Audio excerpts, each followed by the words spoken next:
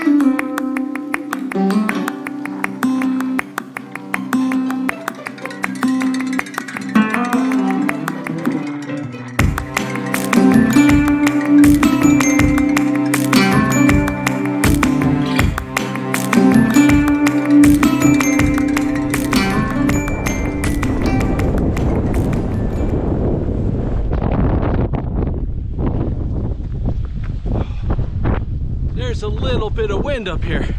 I don't know if that's gonna pick up that wind whipping through those conductors up there.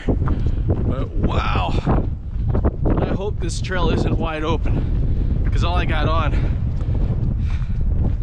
is my hoodie. I got a couple layers underneath, but no wind protection layer. It was calm down in town. Whew. Different story up here. So to get to the Pink Floyd Trail, it's about 1.2 miles to get up to this section. Like I said, it doesn't show it on the kiosk map, but on their well, actually I don't know if it's on the online map, to be honest. I found it on Google Maps, and I do remember seeing the sign for it up here, which is right up ahead of us.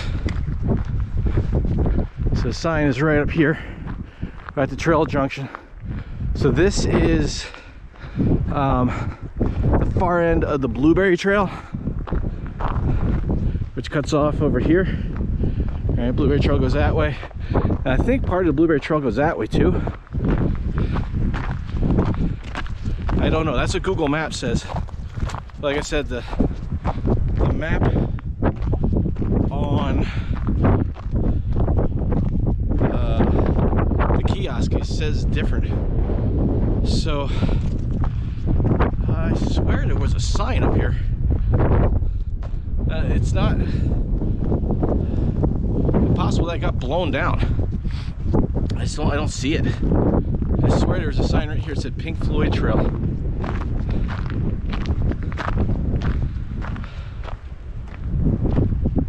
I think, pretty sure it's the road. Pretty sure it's the road. This, let's see, let's do a little, this is what you do when you're not sure and the signs are gone. I'm gonna go over to switch hands here. I go over here to what I know is the Blueberry Trail. Pretty sure, yes, blue blaze for the Blueberry Trail. All right, blue blaze on that tree. Pretty sure you can see that. This trail over here has blue blaze. So I'm going to do the math in my head there and say, if you carry the 1, that's the blueberry trail. So this should be the Pink Floyd Trail. Man, I wish there was a sign. It used to be, unless it was right here.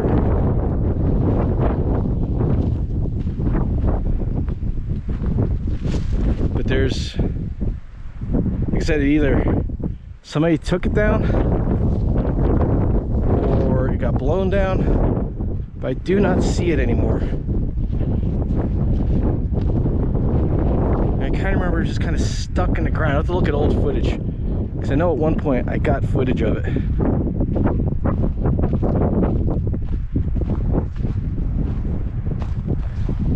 No, there was a sign here.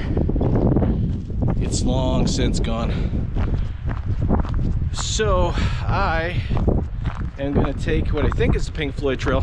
It is a road. This goes into state game lands.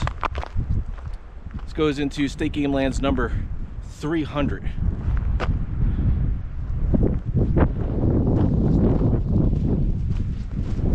And like I said, on the map, actually I can pull up the Google Maps. That'll tell me. There's foot traffic in here. On the map, when I looked at Google Earth or satellite view, whatever you want to call it now, it showed it was on a road, on like a forest road. And it's gonna go down for a little ways and then run into a loop trail.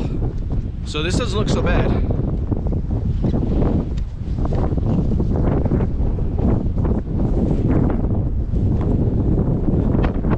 That wind is something though.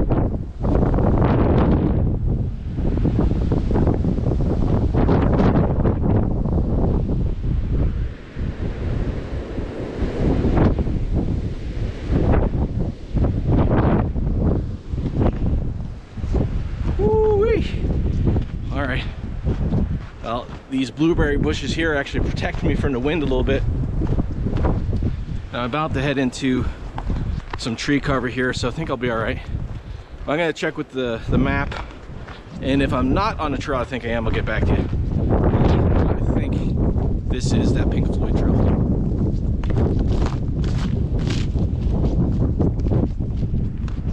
That was muddy and icy.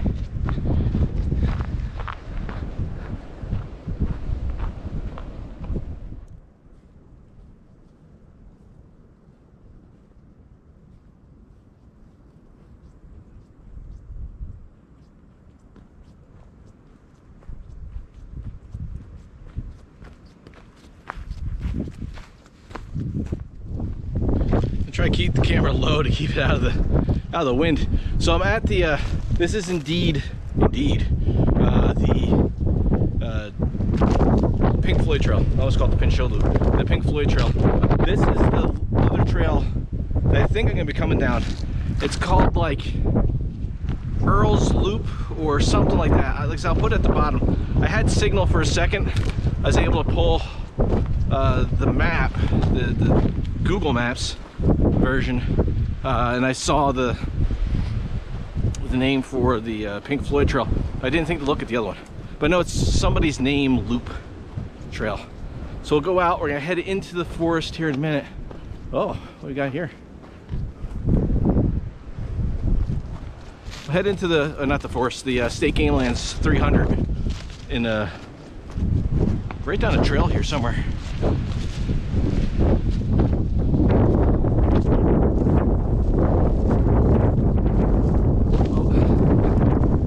Oh, there's a little view here.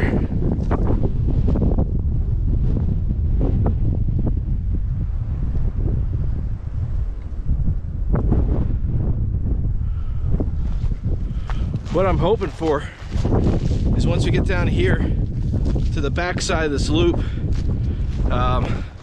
looking out towards the other side of the mountain that you generally can't see from the Eales Preserve side.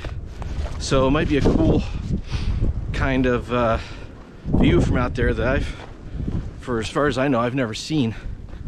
I mean, I've been down in that side of the valley that's looking out towards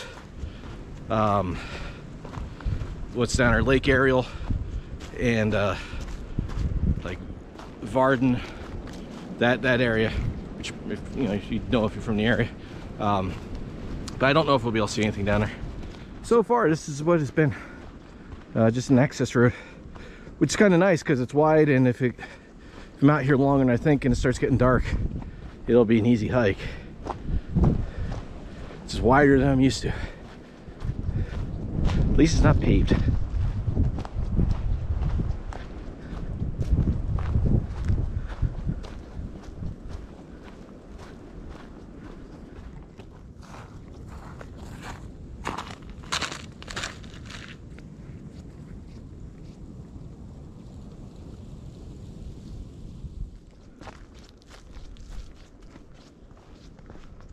Right in here somewhere, I don't know if it's even going to be marked, but is the boundary between State Game Lands number 300 that we're crossing into and Eales Preserve that we're leaving. I don't see any markers. There's no gates, there's no sign, there's no... Sometimes you'll see a white marking on a tree. Oh, here we go. There's a post right there. Actually, looks like it might be a game trail. There's a post right in there. And if you look on the map,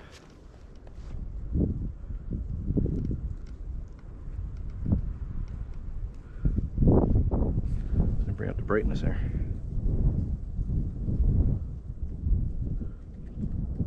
You can't see that, kinda. So right there, you're not gonna see that. We're right, that is the boundary. So we're now in State Game Lands number 300.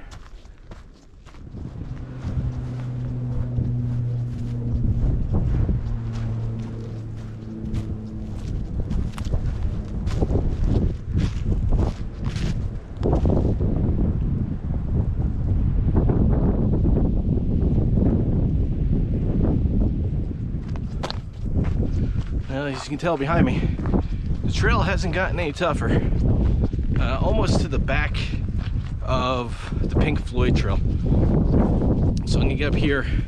It's gonna start looping to the left, and somewhere in there it turns into, which I've been able to get signal again, the Eugene Loop. So if you're hiking over by in the Eales Preserve, Moosic Mountain Preserve, and you're looking at the maps, there is Eugene's Loop, which goes out into the State Game Lands 300, and down below it is Gene's Trail. Eugene's Loop and Gene's Trail, two separate things, so don't get too confused. Sun came out for a minute. It was pretty nice. Turning around to show you what I'm heading towards. Wind has not died down any, but I've been relatively protected.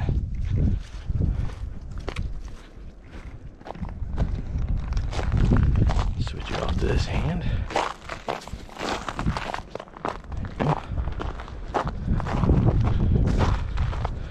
Now, this might be the turn, because I know the road I'm on goes straight, and then Eugene's Trail, or Eugene's Loop, goes off to the left. So that might be Eugene's Loop. As the snow starts again. And that just keeps taking us deeper into the game lands. And unfortunately, at least from here, there's no view off onto that side of the mountain. So yeah, this is the Eugene Loop. About 2.5 miles back to the main trail I was on, so shouldn't be too bad. We'll take a look at what we got here. Not exactly the most exciting hike, though that wind makes it a little exciting. I don't even know how much of me you're gonna hear. There's right in it now. I'm glad I decided, oops. Old notes. glad I decided to wear the neck gaiter. Frost heave. Looks like scat of some kind, just a frost heave. Yeah, I'm glad I decided to wear the neck gaiter without the shell on. That wind would be brutal. I would have had to turn around by now. Maybe there'll be a view out on this side. I doubt it. I didn't see anything marked, like I said. And I bet in the fall, when these blueberries are turning red, and you got a little bit of yellow and all this birch, I bet this is gorgeous out here.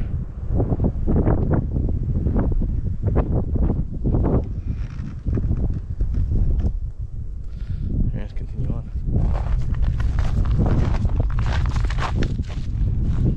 Trip on a tree.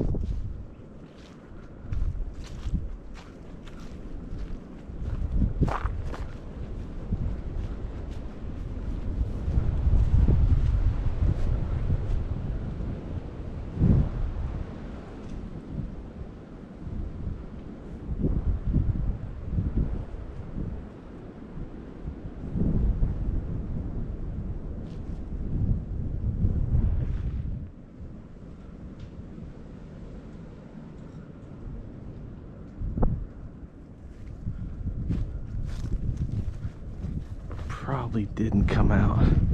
Oh, there he goes. Or she. Don't know if the GoPro picked that up. There's at least one, maybe two whitetails. They're just right here, just shooting that little shot back there. It's kind of cool. Apparently the deer thought so too. They're right. They might have been bedded down right in here. But they ran straight back. That was cool. See some game in the game lands. Beautiful spot right here. And of course, airplane.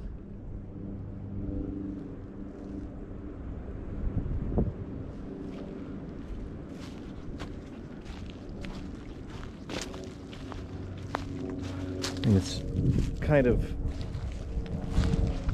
it's always nice to have a view, an overlook, or something like that to see, but when you're on a trail that's just got this kind of wild beauty about it, cannot argue. A lot of birch in here. Not sure what these are, but a lot of this scrub oak. You can tell scrub oak, real tiny little oak trees. There's an acorn cap.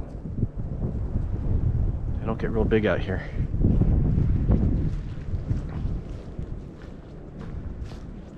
And this isn't a particularly tall mountain that we're on. Moosic Mountain's only, I think, 2,200 feet, I think. But it's just because it's on, you know, the valley is to my right, the Lackawanna Valley. And then you got the, because they're considered the back mountains over on the other side. I don't know what you actually consider those. But you got that little mountain range over there. And you get the Lackawanna Valley runs from way up north. I don't know what they consider it up at that end. Down through Scranton, it turns into the Wyoming Valley, down south of Scranton, and it just keeps running between these two mountain ranges, and you just get all kinds of weather building up here. And usually up on top of these things you get wind, regardless of what it's like down below. This feels very much like in the Worthington State Forest, the Mount Tammany Fire Line Trail I just did a couple months ago. Very reminiscent of that.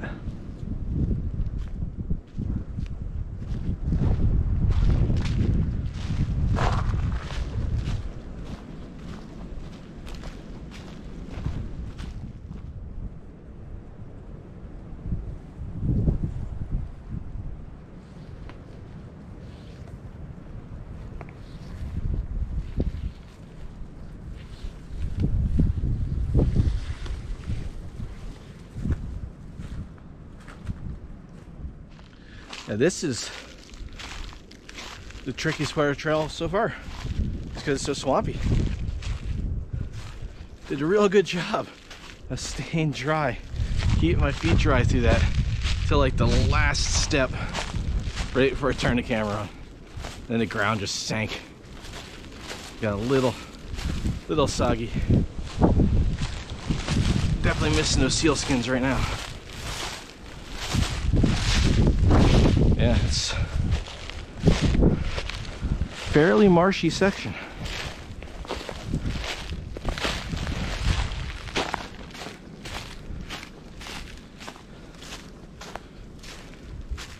I think I'm still on the trail. Looks like it. This follows this road. It just kind of disappears here, but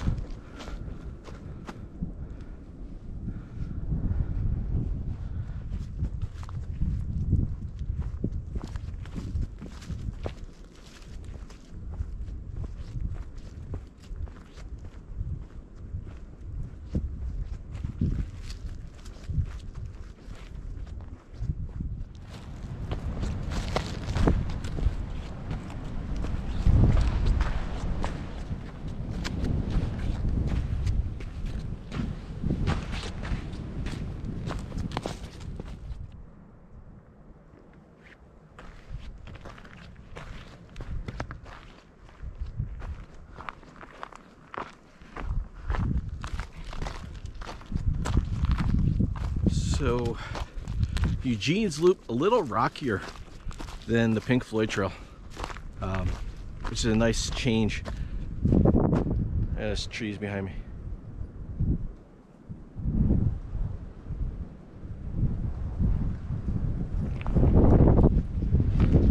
It's gorgeous out here. A lot of game trails running through, and I know I'm just about back into the preserve lands. I should start seeing those little posts here pretty soon. It's a little maddening though, because I'm looking around, got all this wood hanging down, there's dead standing trees all over the place. When I'm out backpacking, you can never find that stuff. Can't camp out here. It's everywhere. And it's not like you go out and it's all cut down. It just doesn't exist in some of the spots you backpacker. It's kind of, oh, it's frustrating. But yeah, this is, oh cool, we're gonna go through these. So this is a little pitch pine grove.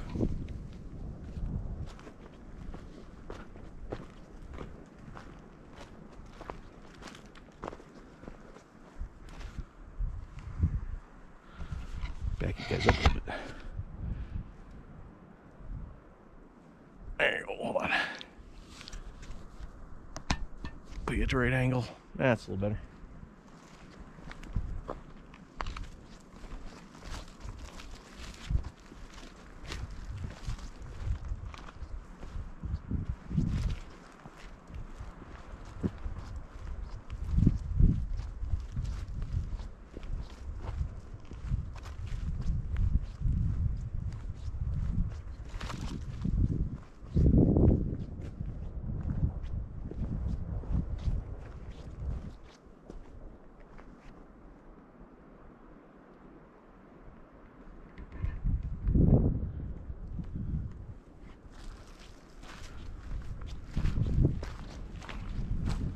Gorgeous.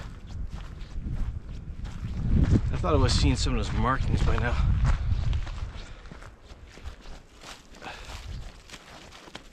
They don't have them over here. I know we're close. Oh, here's a cairn. Yeah, that's an indicator. Or there's just a natural rock pile right there.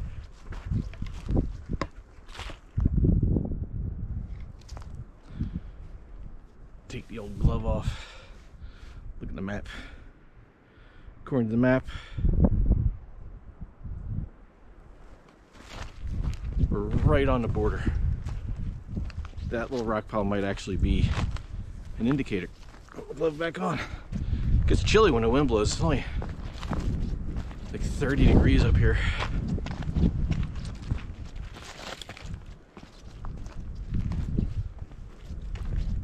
Here we go. Here's the post. Very odd. I've never seen game lands marked a border those before. Kind of odd. So we're now back into the Eales Preserve, Moosic Mountain Preserve. The trail's a little more traily here, less road. But because we're back in the preserve, that means we're gonna run back into the Pink Floyd Trail here pretty soon. Maybe in the next 5 minutes, back on the main trail. A nice hike.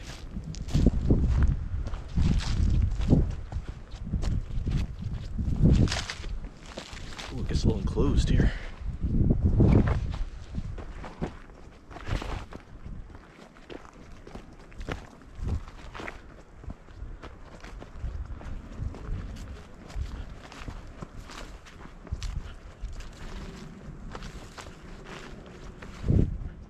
So got a little bit of a view.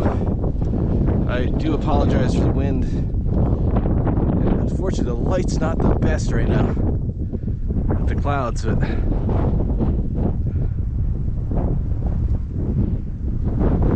way off in the distance out here, there's a little sun.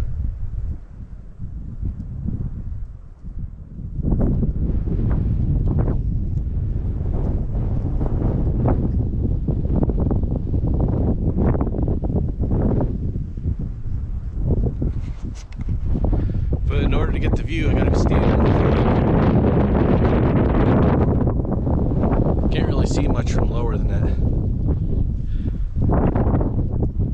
Oh wow, I know that's not gonna come out and get it with the phone. But right in the blue sky there, right in this little dip of the clouds, is the moon.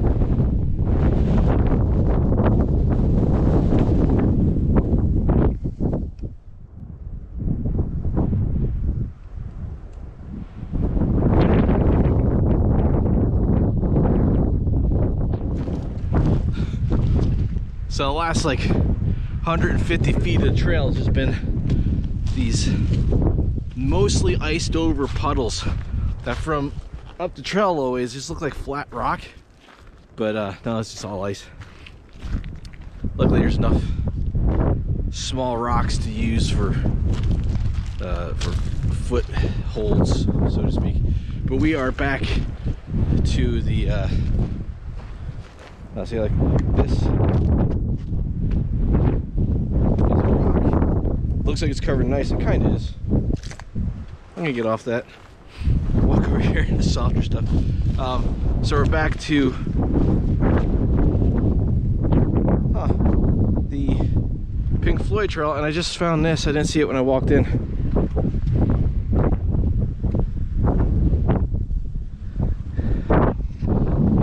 I don't see any marking anywhere else for the other part, or for the Pink Floyd Trail.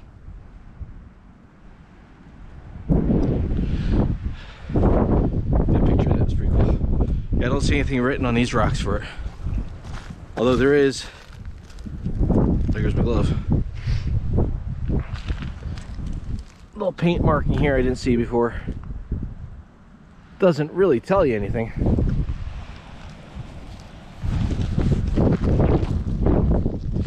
Not like it's a hard trail to follow. It's just a road. So, all right, I gotta head back out to the car. I think about, I'm trying to remember, maybe a half mile back to the main trail. I'm gonna try to make a little bit of time here because that sun is getting low.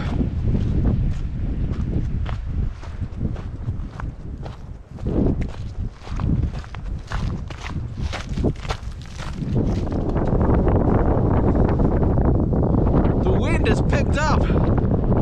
Whew. It's last time I pulled signal, the temperature had definitely dropped, just down to about 29 according to my phone. But I don't know where it's pulling that from, so I'm gonna guess that up here in the mountain it's at least a couple degrees colder. But that wind chill, the wind has got to be pushing the wind chill factor down to the low teens, maybe pushing single digits. The air actually feels like. Whew. And I'm back on the main. This is the section that takes me straight back down to the car. So I got about a mile to go. But once I get up to that crest, start going down to the car, I just had the feeling I'm gonna be getting punched in the face with wind. Really, really glad I brought the neck gaiter now. Whew. Now, I know you look at what I'm wearing, and I'm just wearing like, yeah, nothing fancy, right? Pants and a hoodie. But I do have a couple layers on underneath this. It's doing pretty good. This new hoodie is it's more polyester, and I don't know if that, it's like 80% polyester, and it makes it more waterproof, or not waterproof, but it wicks away water better, dries a little faster. But it seems to block the wind pretty good. I'm actually pretty surprised. Only when it really starts gusting up am I feeling the wind, and that's because it's kind of going down through any gaps at the neck. But these OR gloves have always been great. They're actually like, I don't think they're wind-proof.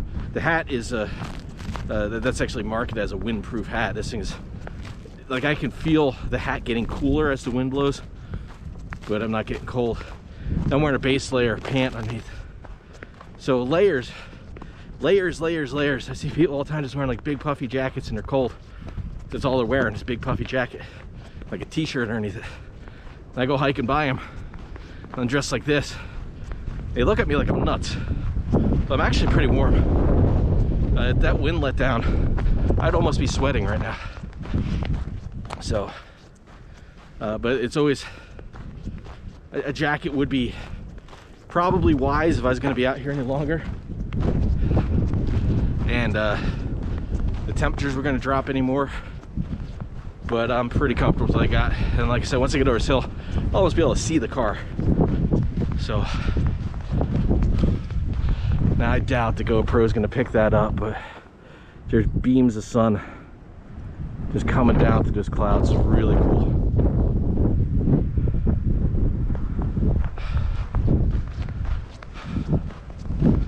Yeah, I think this is the last of the protection from the wind I'm going to get. I'm almost up that crest. I can hear the wind whipping over my head. Whew. Oh, I don't think it's gonna be a fun walk once I get to that part. So, looking back over into the Lackawanna Valley here, and that's what I was talking about before. It just keeps going up. You can kind of see through the trees. The mountain range keeps going up on the other side. The Moosic Mountains keep going up, and I think it becomes Archibald Mountain up to their side. And it keeps on going and going and going and going. So weather just sits down in this valley, and it just rushes up through here, rushes down through here. You can see over on the other side, there's a few gaps. So there's a valley on that side, and then you can see back behind these ones here. There's another set of mountains back there. So all this wind just rides over these mountains.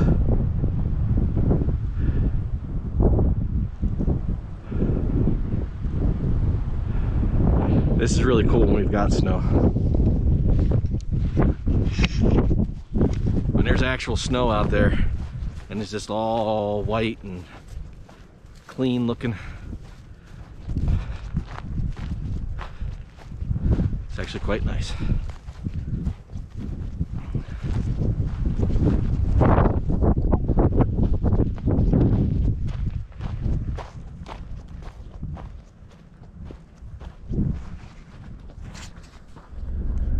Obviously made it back to the car. It only took me about a half hour to get back to the car from the upper trail because it's all downhill. That wind wasn't as bad as I thought it was going to be, but the temperature's definitely dropping. Last time I checked, let's see, it says now it's back up to 30, it says, but it feels colder than that. That's probably the wind chill. So hope you guys enjoyed the hike here at Moosic Mountain Preserve, Eales Preserve, Dick and Nancy Eales Preserve at Moosic Mountain. Staking lands 300 out there. at the Pink Floyd Trail in Eugene Loop. I'm just glad I got out. 6 miles is pretty good for the day, considering I got a late start. If you liked it, hit that thumbs up and subscribe, and we'll see you next.